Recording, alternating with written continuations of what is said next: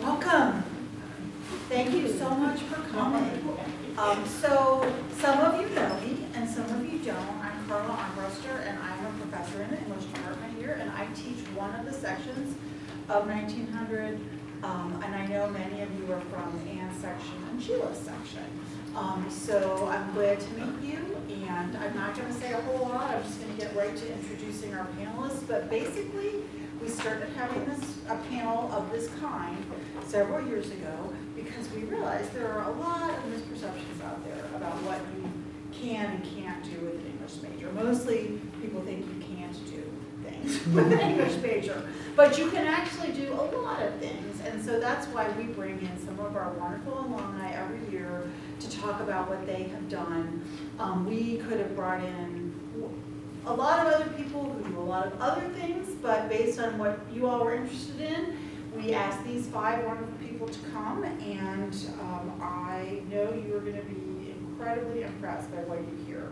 So I'm just going to go ahead and introduce them in alphabetical order. Oh, did I set it? I might not have set it up in alphabetical It order. doesn't matter. In fact, I will just introduce them in the order that they're sitting in because I'm flexible like that.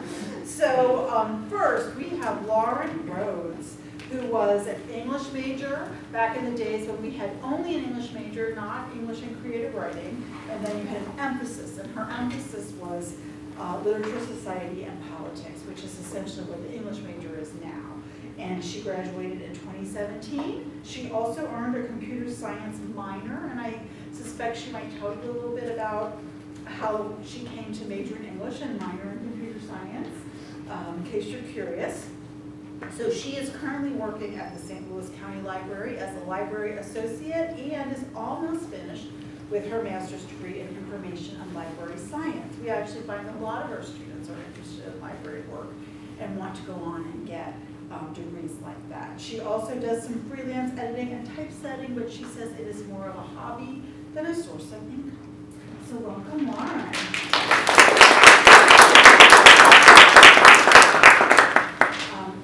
Second, we have Alex Crum. So Alex also graduated back when we had emphases, and her emphasis was also literature and society and politics, and that was in 2011. She minored in gender studies and media communications. So Alex has had many different jobs at the company where she works now. She is currently director of content strategy at onespace.com, but she has also had the job titles content project coordinator, communications manager, digital marketing strategist, marketing manager, content, senior marketing manager. So I always say Alex is a wonderful example of how having an English major really prepares you to be flexible and learn on the job and move from one kind of job function to the next. So you'll hear more about that when she's speaking. Next is Abby Anderson.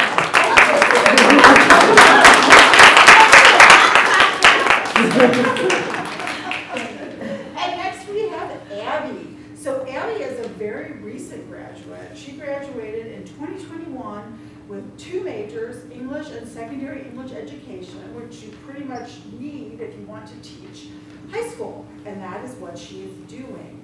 I believe you worked at Hazelwood last year, right? She taught at Hazelwood School District last year, and this year she is an English language arts teacher at North Point High School in Wentzville School District.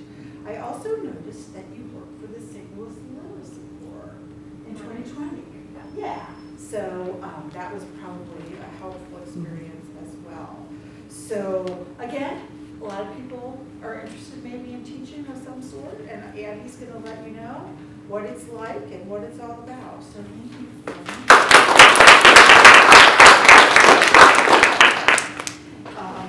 And next is Elliot Lawrence. Elliot also graduated very recently in 2021 with an English major, a creative writing minor, and a digital media certificate. So during his time at Webster, Elliot worked at the Writing Center and earned the Student Worker of the Year award, and is currently the editor of communications at St. Louis University School of Law, and also teaches in the St. Louis Community College Continuing Education Program as an instructor. A couple other notable achievements. Elliot became a veteran in the Air Force and was formerly a staff sergeant after 6 years of service, and that happened in April 2022. Currently, Elliot volunteers for PROMO, a group that works to stop anti-transgender legislation in the Missouri courts. In terms of creative writing, Elliot is still writing and submitting to creative writing short story contests, and was recently a finalist in the William Van Dyke Short Story Award for the William Van Dyke Short Story Award in Ruminate magazine, which also published the story. So welcome, Elliot. And finally, we have Taylor Brunlow, who some of you may remember as an instructor. But before that, Taylor was an English major here at Webster University with an emphasis in creative writing, and he graduated in 2011. He went on and got an MFA in playwriting at Hollins University, and has done so many things. So I'm going to tell you a couple of them, but I just want to say Taylor is really my idea of a creative entrepreneur. So he's done so many things, from playwriting and drama in the St. Louis area, and worked with so many students on so many cool projects, and I believe you've also done some script writing, right?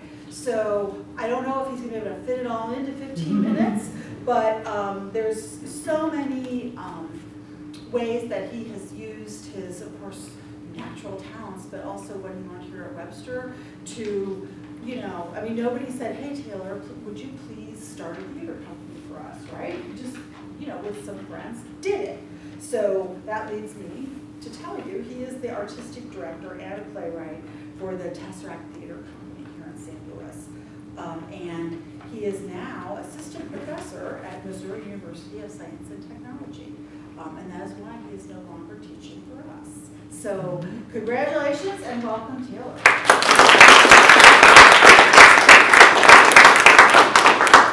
With that said, I am just going to let you guys go ahead and talk. And I think, should we just start with Lauren, or? Happy to get it out of the way. Okay, all right, thank you. I had to write down what I was going to say because I am not good at on-the-fly speaking. So, as Carla mentioned, I work for the St. Louis County Library, and I work at the Den Lagoon branch, which is out in West County for anybody who's from St. Louis. I started working there part-time in 2014, which is the year after I started at Webster. And then after I graduated in 2017, I got a full-time job, fortunately just a couple months later. It was very good timing. So I'd already been volunteering at the library through middle and high school, so I had familiarity on my side when I applied. You don't necessarily need to have that experience in order to get an in at the library, but it never hurts if they kind of know who you are. I started out as a clerk, so I basically just shelved books and did a lot of the more behind-the-scenes work at a branch. But now I am full-time and I work at the circulation desk, so I'm the person that you come into the building and you're like, hey, where's 910.73? Which means you're looking for some kind of travel book, and I would be the person who answers that, among various other things, but that is one. Working at a public library is very fun because I get to do a lot of different things. So beyond just answering Dewey Decimal questions, I started a book club, and we did sci-fi and fantasy for about 3 years. I have made myself useful with spreadsheets and statistics, which was not something that my English major prepared me for, but it was just a weird thing I like. And then I've also written a number of training guides for my coworkers over the last 5 years. So like I said, there's a lot of different things that you can do working for a public library. So I will also say that many libraries are very different from each other. If you're not from St. Louis and you're not familiar with the library system here, the St. Louis County Library is a very, very large public library system. It's mostly a popular library, and what that means is we don't necessarily hold on to materials that are no longer of interest to the public.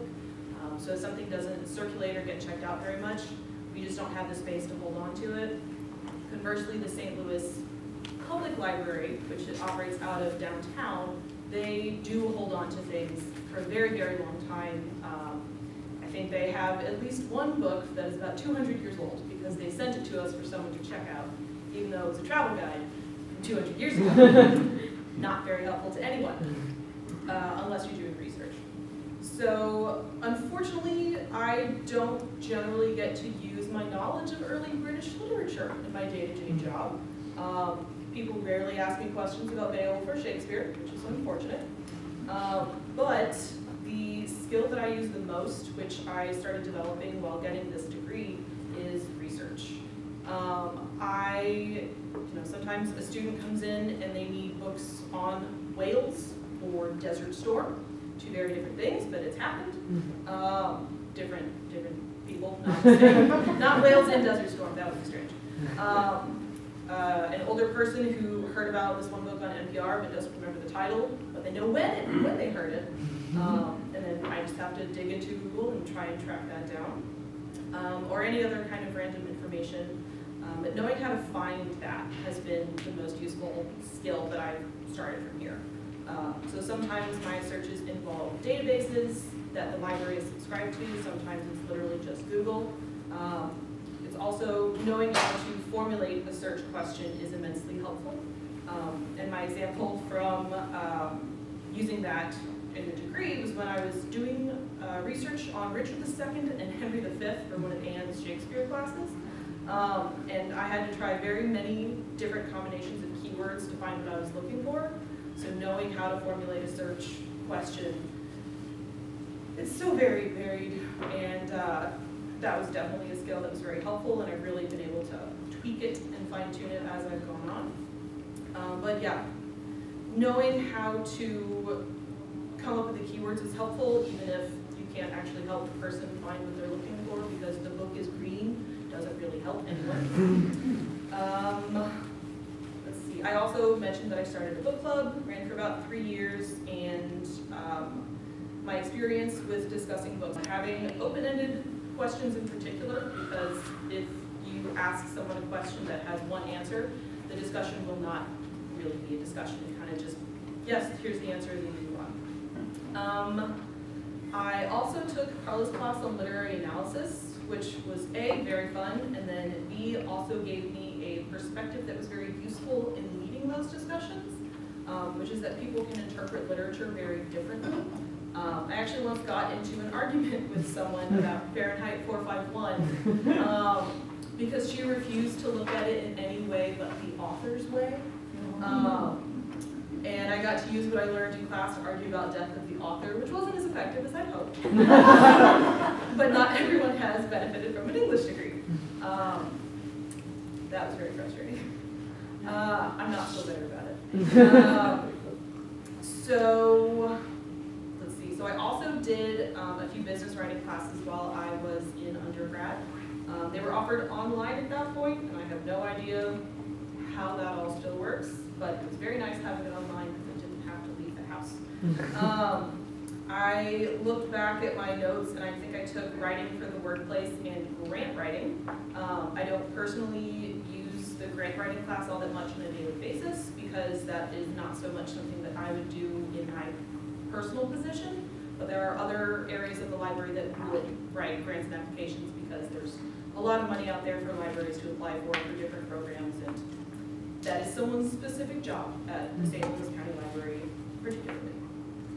Writing for the workplace was helpful just because it went over how to write like emails and notices, which seems like it would be easy enough, but it can be very challenging. You have to write an email to tell someone that they messed up without saying explicitly that they messed up.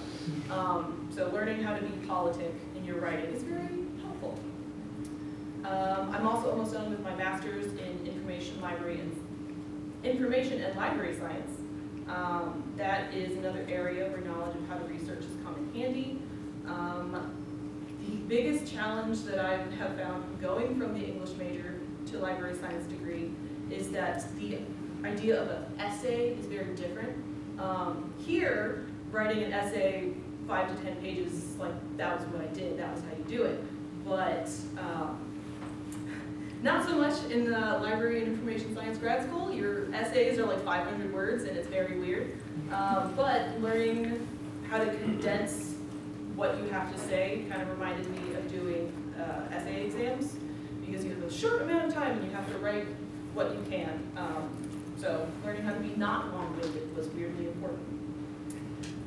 And then beyond that, I finally put my thumb down, I just really enjoyed my time here at Webster.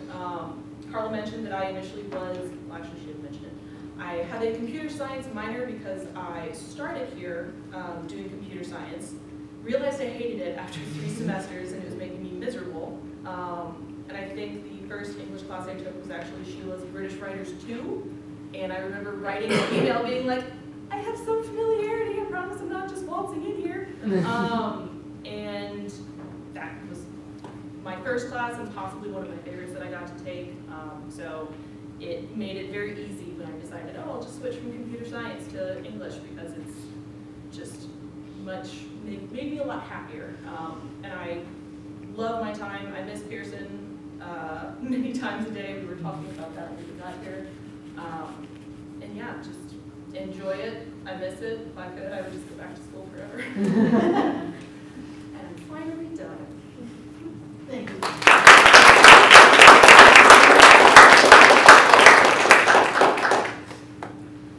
All right. Hi, everybody. As Carla mentioned, my name is Alex Crum. I graduated from Webster in 2011, which feels like a lifetime ago and like yesterday at the same time. My degree was in English Lit, emphasis Lit Society Politics, minored in Gender Studies, Media Communications, and enough credits for philosophy before I realized that you can't have 3 minors, you can only have 2. So, in case you didn't know that, finger guns. And so I knew from an early age that I loved reading, I loved writing, and I wanted to do something related to that forever. I didn't know what that would be, I didn't know what the opportunities were, but when it came time to going to college and deciding what I wanted to major in, that was the one thing that was obvious to me, that was a no-brainer. And of course, I got asked the question that I'm sure all of you do all the time, which is, what are you going to do with a degree like that? Are you going to sell shoes forever, which is what I was doing at the time. I was working at Journeys in the mall. Or are you going to teach, which is a very viable profession, nothing wrong with teaching at all whatsoever. The world would be like nothing without teachers, but I honestly didn't know. And so I knew I didn't want to sell shoes forever, so teaching was kind of the plan because I saw that as kind of the only option. And again, not that that's a bad option at all. But when it came time to graduating, to get ready to graduate, my plan was, go to grad school. Like, I basically wanted to come back to Webster. I just wanted to stay in Pearson House for the rest of my life. And when I graduated and I realized how much debt I had, I was like, oh, maybe I should maybe I should wait to go back to school and pay some of this debt off first. So I was very lucky. I found a job a few months after I graduated. It's technically the same place that I still work for today, though it had a different name at the time, and it has been we've done multiple different things as a company over the last 11 years that I've been there. So as Carla mentioned, thank you for that trip down memory lane. I can't believe you had all of those. So I was like, wow, like I couldn't have come up with that off the cuff if I tried. But I've had a lot of different roles, a lot of different titles. My current title is Director of Content Strategy. So the company's name is OneSpace, and what we do essentially is we're kind of a combination of an agency and a software company. So our clients are consumer goods brands, so General Mills, Campbell's, Nestle Purina, and we help them create and publish content on their e-commerce product detail pages. So Amazon, Walmart, Target, Instacart. What I do is I lead our content team, so basically the leg of our client services team that produces copy for our clients. So product descriptions, titles, bullet points, kind of all the copy that you would find on a product page when you're shopping on Amazon. So my path to getting there, as I mentioned, or as Carla mentioned, I had a lot of different titles. I started right out of college basically as a copy editor. But tell them what they called it. It was they were looking for either copy or content ninja, and I was like, oh wow, this is me. And then I start reading the job description and about the company, and they're like, we have like a massage therapist in the office twice a week. We have a fully stocked bar with like food and drinks and snacks and just very Google-esque type startup company, right? So definitely luring young gullible college kids in the door. And I was like, this can't be real. This has to be a fake job listing. It wasn't. It was real. I'm still there 11 years later somehow. And I honestly love my job because I use what I learned at Webster and the things that I've been passionate about my whole life every single day.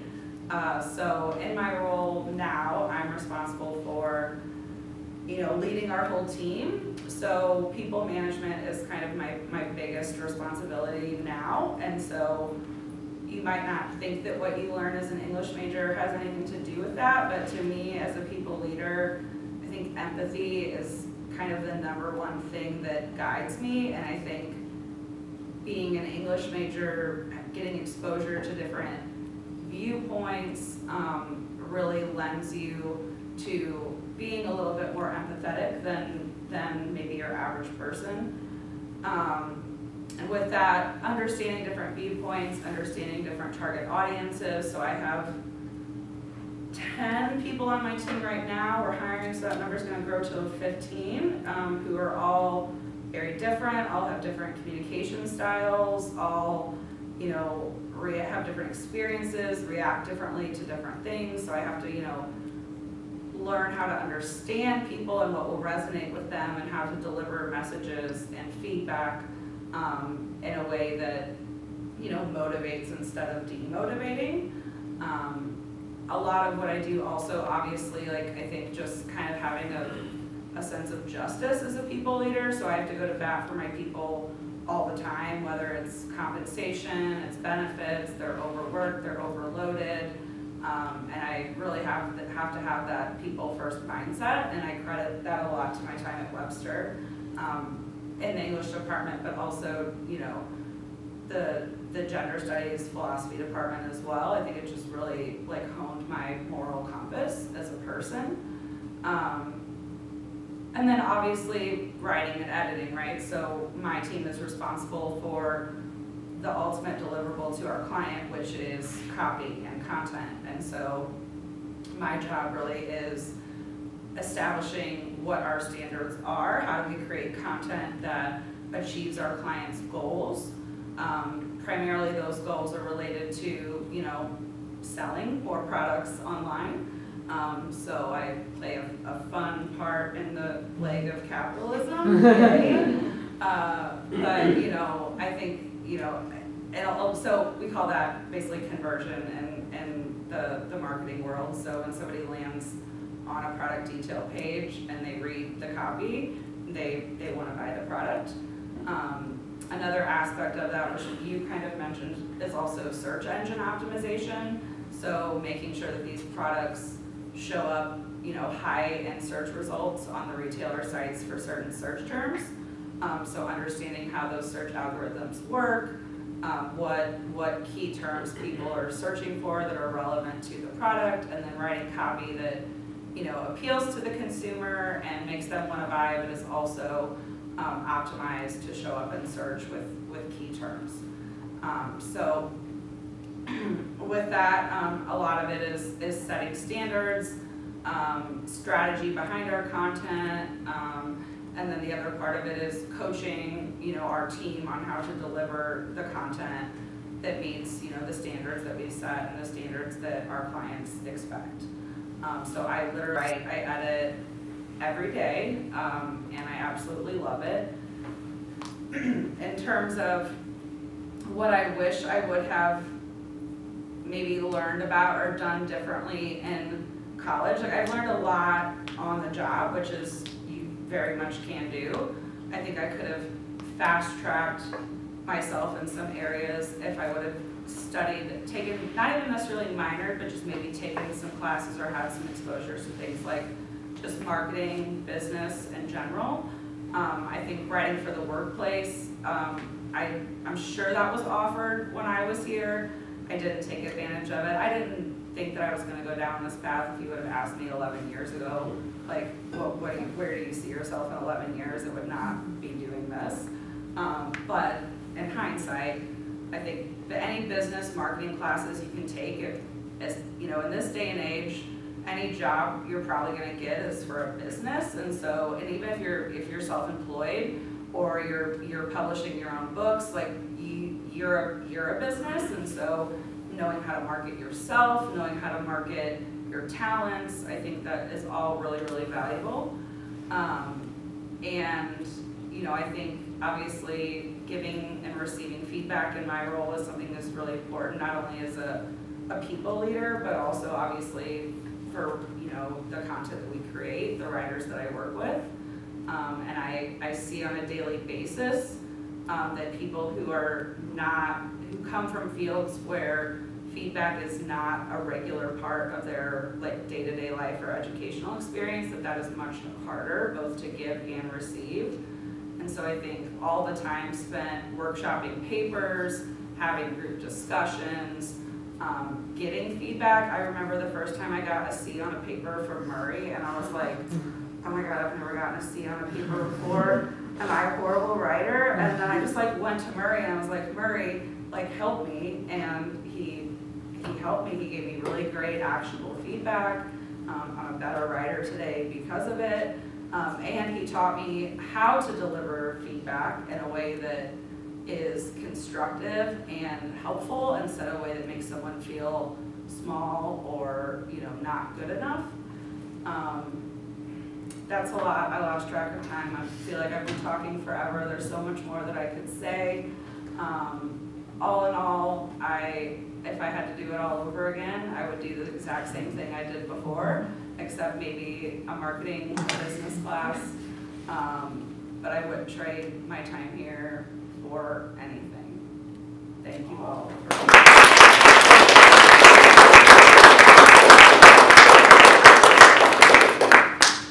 So I just want to say something before Abby gets started, because I doubt that you're going to say this.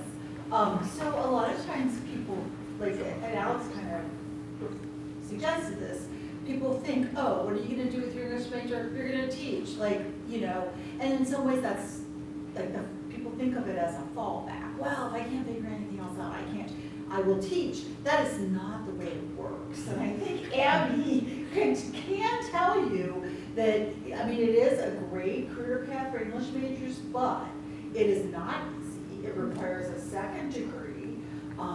And you have to be very intentional about it. And Abby really was, you know, and was, you know, I think such a great community builder among other students who were doing the English and education.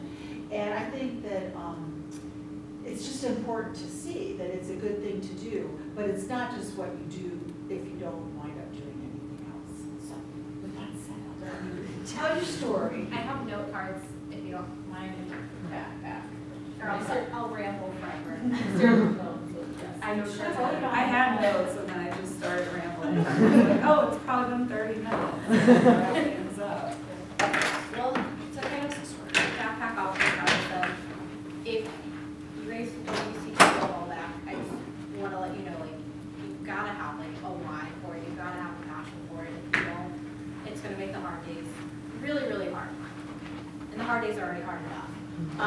So the first thing I wrote was why I love my English degree. So I love my English degree. I am so glad I chose to kind of like do a double major, and if it wasn't for Carla, I wouldn't have thought about doing it. And really, like, just so grateful that I did it because it makes me feel like less of an imposter when I talk to other English teachers and they're talking about Flannery O'Connor and all these great things. And if I had not taken one of Murray's classes for my English major, I would have no clue who Flannery O'Connor was because I wasn't exposed to it until I came to Webster. And so it makes me feel way more educated when I walk into the classroom as a teacher, which when you have freshmen and sophomores, like high school students, not college students, staring at you asking when you're going to need this in the real world or what is this, I feel more equipped to answer that question.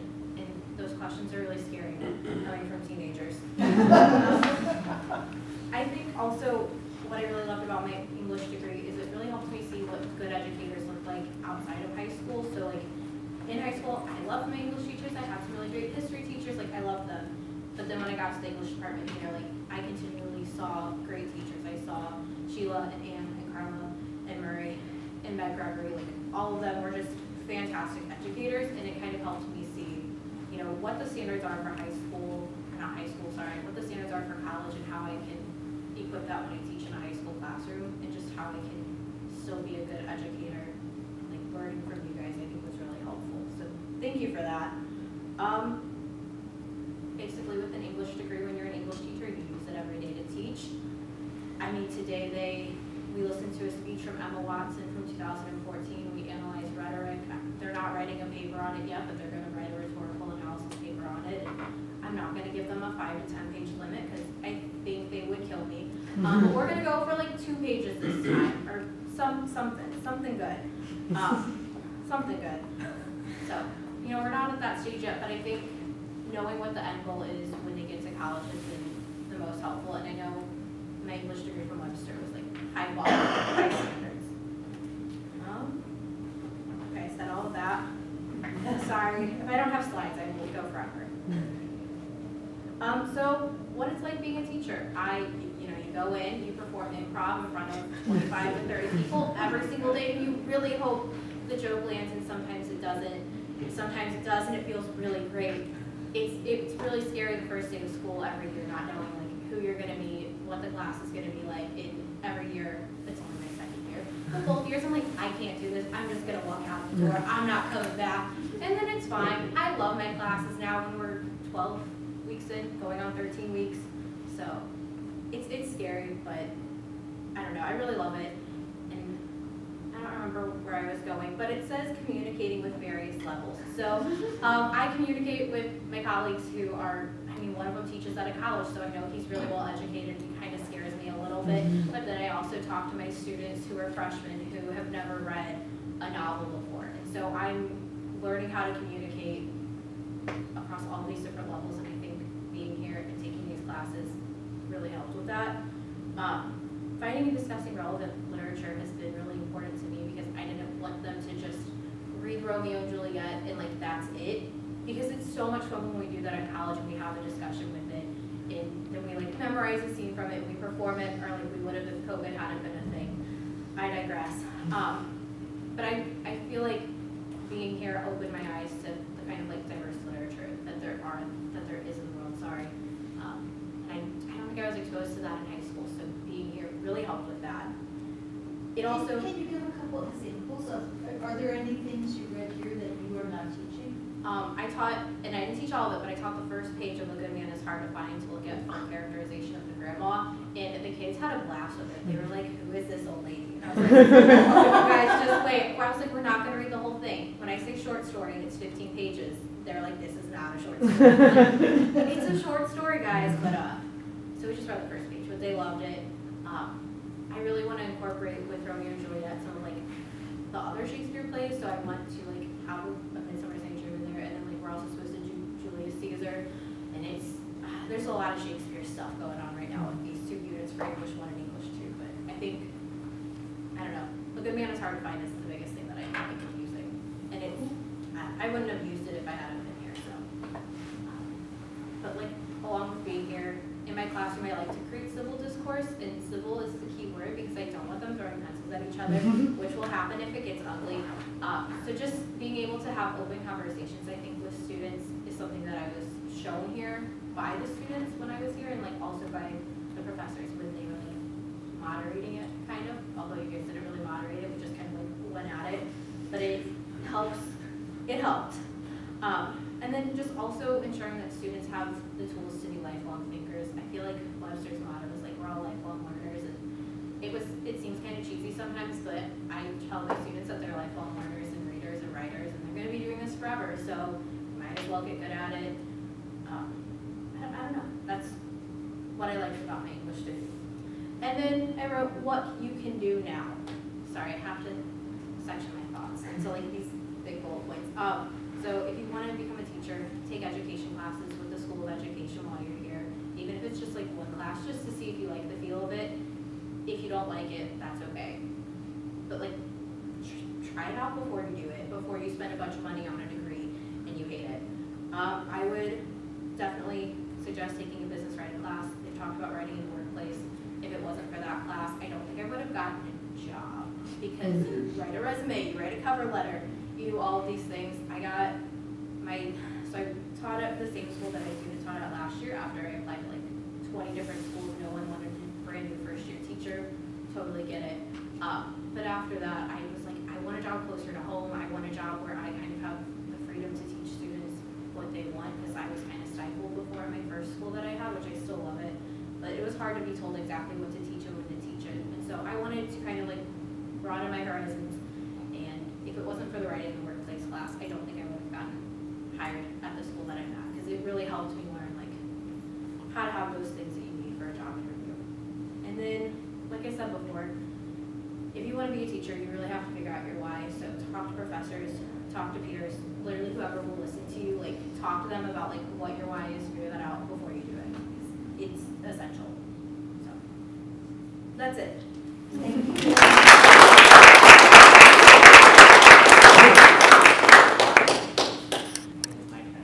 I'm Elliot Lawrence. I use he, him pronouns.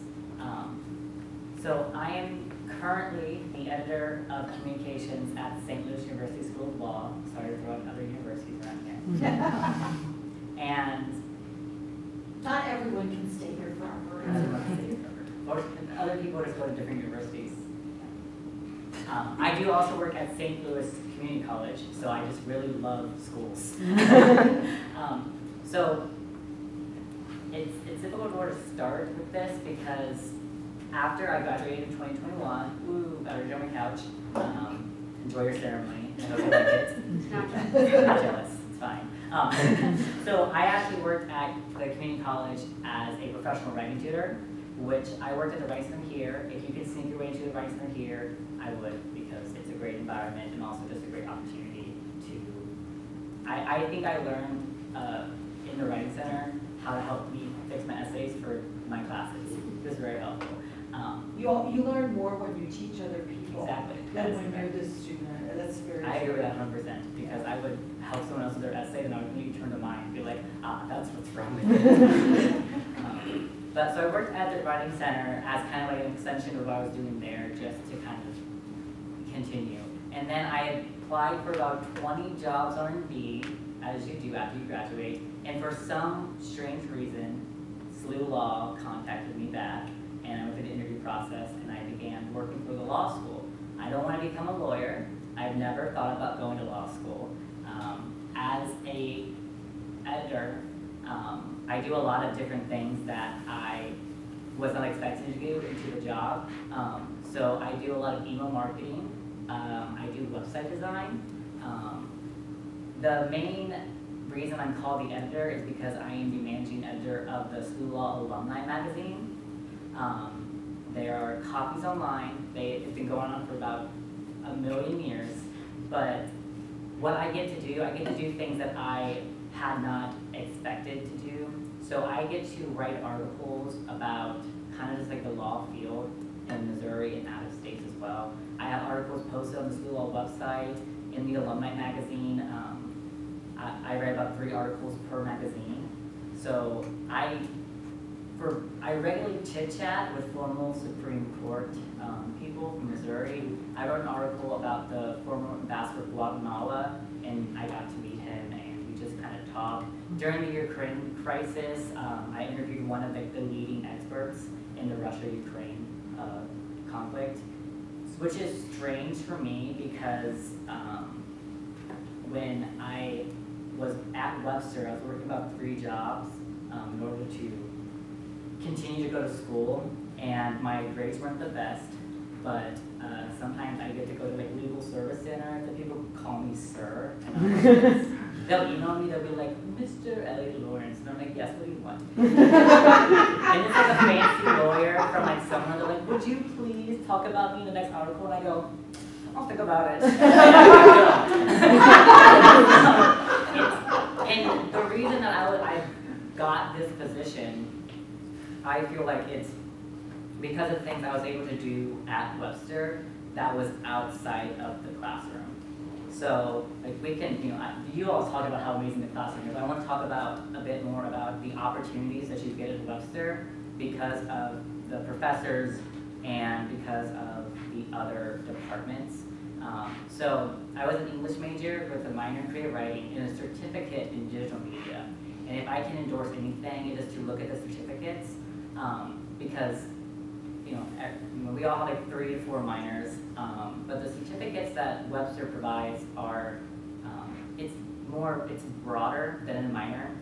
With my creative writing minor, I had a very specific list of classes.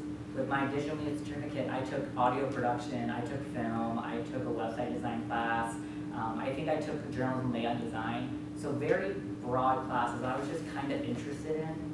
And then I took it and I got this certificate that kind of sets me apart from other people, right? Because for my editor position, they needed someone who, has, the writing and the editing background that the English major has.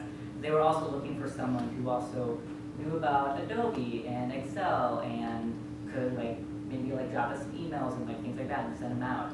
And so that put me in a different place than other people. So I would really just encourage checking out a certificate. Like if you have it's 6 classes. So you could do that in 1 year.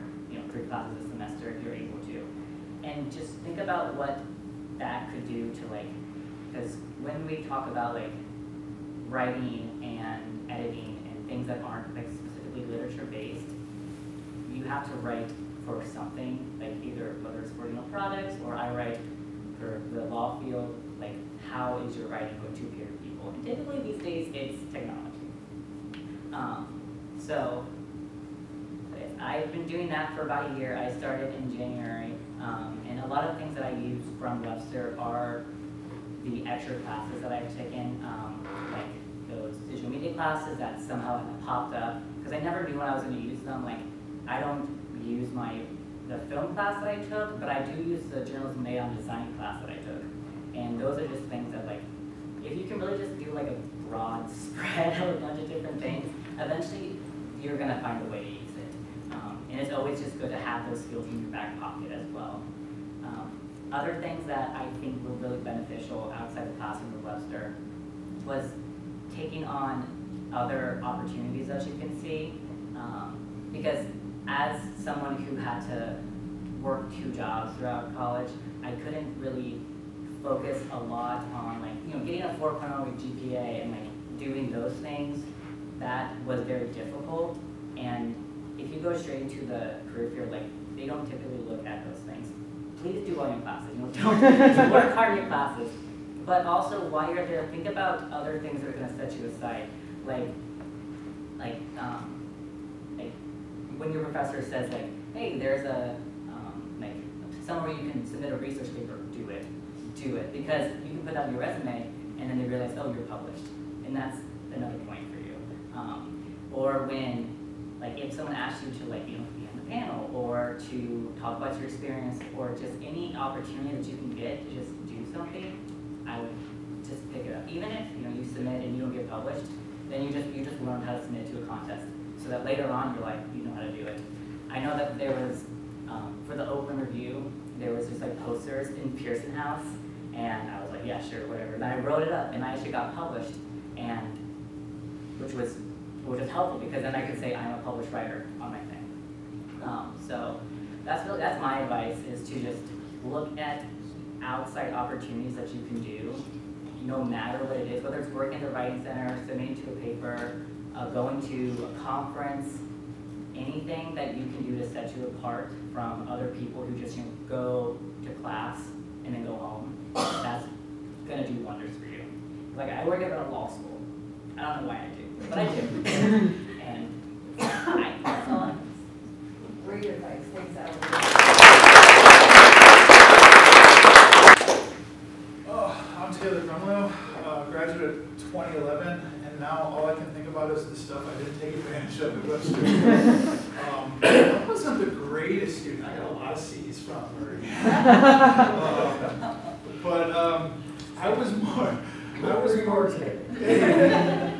I'm more on the creative side, and I kind of fight really hard to stay on the creative side because I'm not the best technical writer or research writer. But I graduated in 2011 here. I went and got my MFA at Hollins University. Graduated from there in 2016. But right before I left here, I remember being in the basement of Pearson, and I asked Murray, I was like, I'm thinking about MFA program. And he looks at me like I just told him my grandma was dying. And he was like, MFA programs, they're just filled with people already trying to prove what they know. And I remember, and I went there 6 weeks after asking that question, I found myself in an MFA, writing table, in our narrative theory class. And there was everybody, trying to prove what they already know. And I was like, what's that? You were prepared. I was prepared. And I was like, oh, I don't like this. So I always kind of found that Webster and Meg and Murray were very big on, if you want to be a good writer, you've got to be a great reader. And so everybody was talking about what they already knew. I just kind of kept reading and reading and reading and all the plays and everything that's coming out, new stuff, old stuff. And so when I hit the scene kind of 2015, 2016, I had stuff going up to New York for a hot second. My funny story from that is I had a show open at 440 Studios March of 2015. And we finished the show, I go across the street to the public, I go up to the bar, and there's this guy sitting next to me, and we start talking about H.P. Lovecraft and our love for literature. And he's like, what are you doing? And I was like, hey, I got a play in town. He goes, oh, I got a play too, it's performing downstairs. And I was like, oh, well, if you're not doing anything tomorrow night, you should come see my play. And he's like, well, I'm kind of in my play. And I was like, oh, that must be really fun. He goes, yeah, but have a good time, whatever it is. And he gets up and leaves, and somebody comes up to me and goes, you just talking to Lin-Manuel Miranda? It was Hamilton before it got big. It was they hadn't even done the cast recording yet. And I was like, yeah, I just invited him to my little dinky little play. So if you're, my story there is if you're going out and trying to be creative and being your own sort of business, just always ask people to come read your stuff, come see your stuff best you can. So that kind of got me into the teaching realm. I was working at St. Louis Community College during the Ferguson protests after Michael Brown got shot. And a bunch of artists there kind of formed up. And I had already started forming Tesseract Theater Company, and we were starting to do new plays in the St. Louis arena. And a bunch of artists out of Ferguson, we kind of bonded, and we started doing a lot of things in St. Louis. And then all those cats kind of went all over the country. And so I had a lot of friends in LA now, and so we've kind of kept networking. And so I kind of have this balance between trying to teach and write and stay in Missouri, and trying to get a writing career, film and television, without having to leave Missouri. And that's sort of the big push for my career right now. And I think it's possible, but it's really, really, really hard. So parallel, I'll tell you my two parallels. In Missouri, I ended up taking a part-time job at Missouri S&T, where I teach theater to a bunch of engineers and comp sci students. And that was really special. When I got there was a person running the theater program. They were horrible. They were a monster. This one was xenophobic, racist, homophobic, transphobic, just everything you could go down the line. By the time she was forced out, and I found out she was being forced out when I went to go quit, and they were like, please stay, she's not going to be here in 3 months' time. And I was like, oh, okay. We had one student involved in the theater, and that was fall of 2019. and I'm trying to get stuff going elsewhere, screenwriting, because I didn't want to teach. I didn't want to, like, this is not going to be my thing forever. And so I took over this theater program, and students started showing up. These students kind of had this idea that they had to make a sacrifice. The world said, hey, if you want a job that pays, you got to go to get an engineering or comp sci degree. And a lot of students came out of high school wanting to do creative writing or theater or acting, and they thought they had to give that up. So I've been trying to build a program down there that lets them have every sort of opportunity that an arts program has. And so that's forming at the same time. I went out to LA first week of February 2020. We set up a meeting to where I sell my first big screenplay, and it's about to get kind of made, and Tate Diggs is sort of attached to this thing. And then March 2020 happens, and the thing just disappears. So in Missouri, we sort of, when does your art form, like theater, right, was where I'm kind of settled in playwriting, when does your art form ever get forced to be innovative? And so during 2020 and 2021, we got really cool with the comp sci students. We were doing like choose your own adventure Zoom plays, where the students had to set up like command centers with like 18 computers. So all these individuals, you can see one scene where like two people are talking, and then like, do you want to follow Luke or do you want to follow Megan? And you get a link, and then everybody starts operating their own Zoom rooms. It was really cool. So that was the technical side of it, which was really neat. And I didn't know how much writing and like how is multiple Zoom rooms linked to the theme of kind of what we're kind of talking about. So we did that Choose Your Own Adventure Zoom play was about sexploitation in video gaming, like blackmailing like children for like their mom's credit card numbers after they've already sent like illicit pictures of themselves to people they don't know. And so we had FBI agents come in and talk to the audience as they were kind of going in that thing. So it was kind of and so to get people like professionals to come talk about their fields to after something, a creative writing thing that you wrote, and also trying to guide these students through sort of that journey and why it was needed in the world, I think was something I was only able to pull off due to my time here at Webster with the critical thought that was kind of built here. And so we do that, we build up this program, we get a lot of students in, and I get a screenplay that is a finalist for the Screencraft competition, and then I don't know where I'm going. I'm sorry. I'm just thinking about everything you guys said. And so maintaining screenplay competitions and winning those, and I'm in writing rooms out in LA, where like during the pandemic, they're all over Zoom now, right? And I'm like, oh man, this is my dream job. I want to write for television. I want to write for television so bad. So I get inside 2 TV rooms. And what does that mean to get inside the room? I mean, are you working for them, or?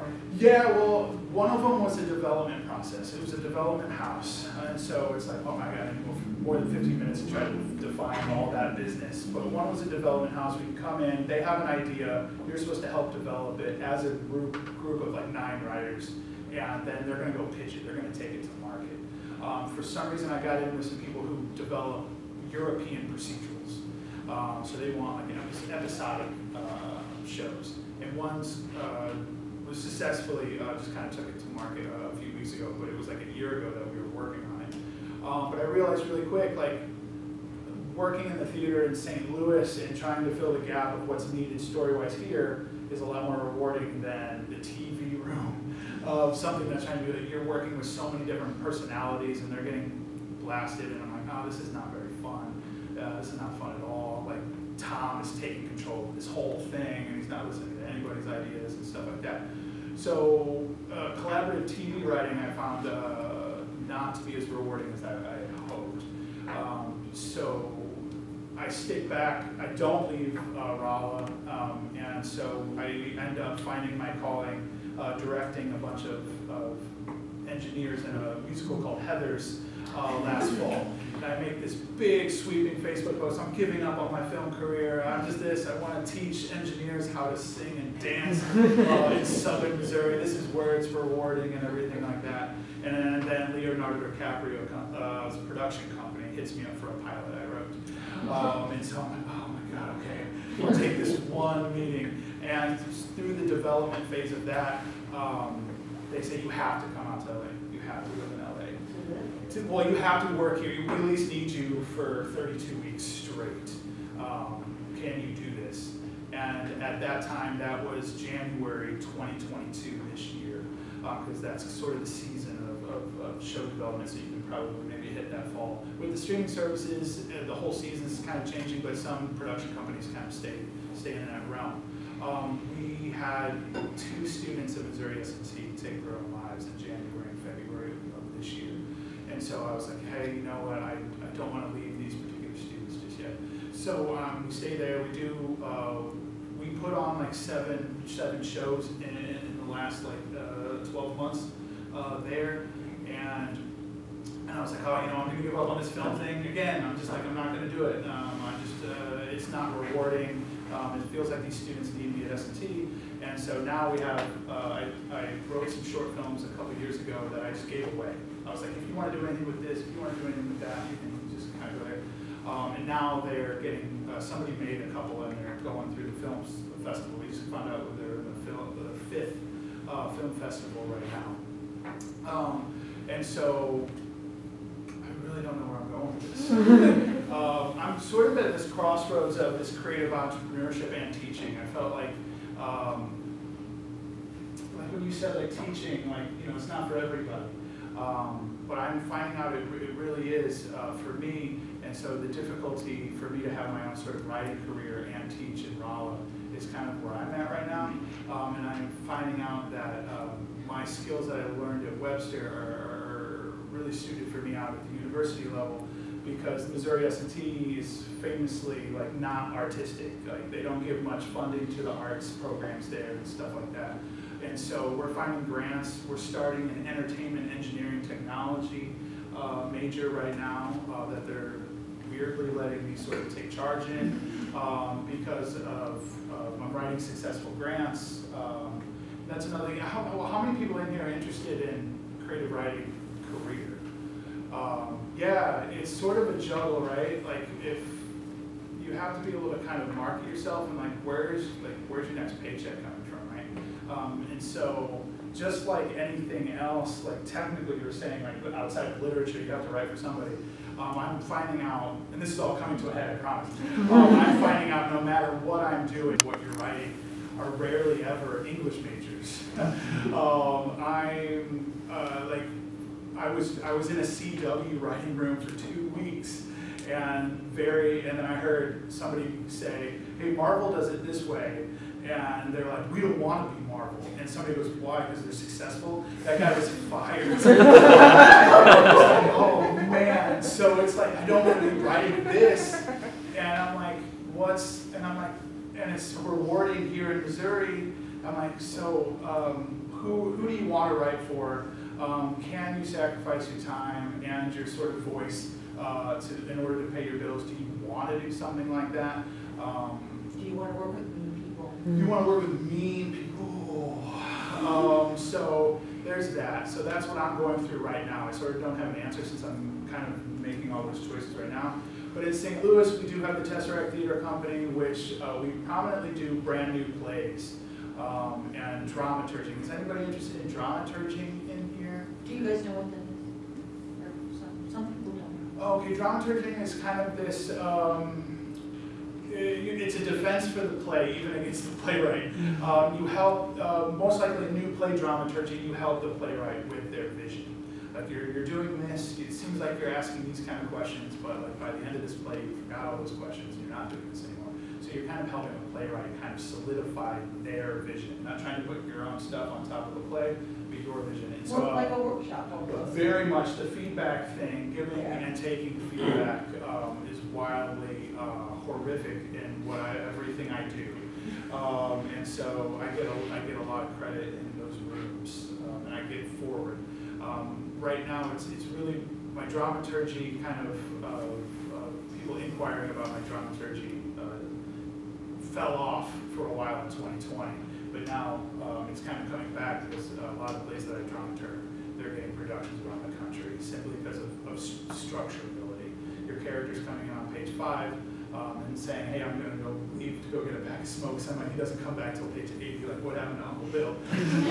And so, so stuff like that, and so a lot of people are getting productions after the feedback I'm giving them. We had a student at Webster, her play that she did in our playwriting class is getting done all over this country right now. Aurora. Yes. Yeah. Founders. Founders Keepers. Yeah. Aurora from the Conservatory? Yes. Yeah. Directing major, yeah. Oh, Yeah, okay, super, cool. super cool, yeah. Wow, it's, what's the play about? There's maybe an apocalyptic event, and a bunch of like 5th graders go into a room, and we're like, well, it's up to us to write the new Constitution. While they're getting like their periods for the first time, and now they're getting jealous of somebody else's attention, and so it's like this like hyper feminist Constitution that is being founded in real time, and it's a lot of theaters are really like responding to it in a really cool way. So I think we probably are getting close to yeah, that's where my we whole should. spiel. That's where I'm at in my career, but Well, I want to ask you one more thing. So it's my impression, Taylor, that a lot of your plays, at least the ones I'm familiar with, are very much written. Well, I don't know what your intention was, and I'm not going to assume. But they seem to possibly be able to have the impact of making the world a better place. Like they seem to be about social issues and bringing things to light that people might not know about, like Coldwater Creek. And would you say that's a motivation for you, or? yeah, I write plays that require a lot of research, a lot of bio and medical ethics. Like I've had a play called Adverse Effects that was written about opioids and medication that has caused teenagers to commit suicide. And that play went off and there's a school in Virginia called the Carillion School of Medicine. They used that play to teach at the end of the semester. They would put that play on and then ask the doctors, the graduating doctors, what they would have done. I wrote a play about the nuclear waste in Coldwater Creek. The Post-Dispatch writers that were dealing with that in the 80s and 90s came and saw it and said it was correct. So social, a lot of stuff is aimed at social change, like what's going on. The only thing that sucks about that sometimes is my play Adverse Effects was getting a lot of productions, and then Dope Sick came out, that Hulu series with Michael Keaton that used the same research, like the same testimonies and like depositions that I was using. There are some like straight sentences that I stole from a woman in her deposition that Dope Sick did too, and then all of a sudden nobody's doing my play anymore. What you write about current events, that's something you wrote years ago. And then when we were doing the Coldwater Creek one, the whole ending was about how the EPA did not give us any sort of settlement yet. And 2 days before we opened, the EPA put out a settlement that was horrible. So I had to write the last 15 pages of the play and hand it to the actors like 2 days before it opened. Oh, wow. And they weren't very thrilled. But if you're writing about stuff in like the now, it can win screenplay competitions and go out there, but all of a sudden 2 years, it's no longer relevant. And so when you're a creative entrepreneur, I guess is the words that you were using, you run the risk of putting like a lot of work into one screenplay, and then one big social event can happen, and you're like, that is no longer relevant. Yeah. And so you just got to cool with that. Well, thank you so much.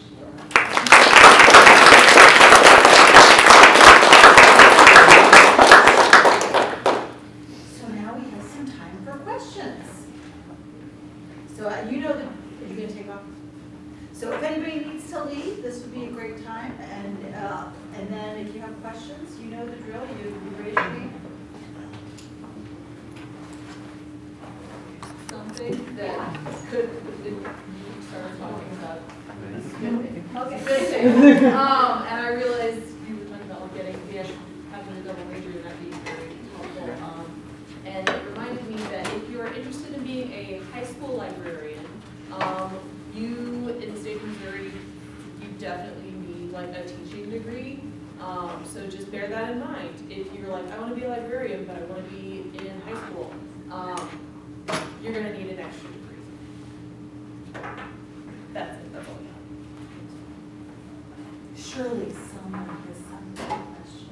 Yeah, so this is for anybody up there, but specifically Taylor. So whenever you're keeping busy with all these things that you're doing, how do you keep sustainable creative writing practice that you can have time for while also maintaining all of these other responsibilities that you're juggling? And how does anybody else, if you have continued to do creative writing, how do you keep up with that in your lives now, if you can? And how did you do it as a student even? Cool. You don't. Like, you have to risk and sacrifice certain things at every given time. Sometimes it's the marriage. Sometimes it's family events. Sometimes it's work deadlines. It's just the fact, like, do you have something you want to say? And if you think you have something you want to say, you got to get it out. And so you got to fight for that time. You got to find that sliver, that hour that you can go into the cafe and get it out. But ask yourself, do you have something you want to say?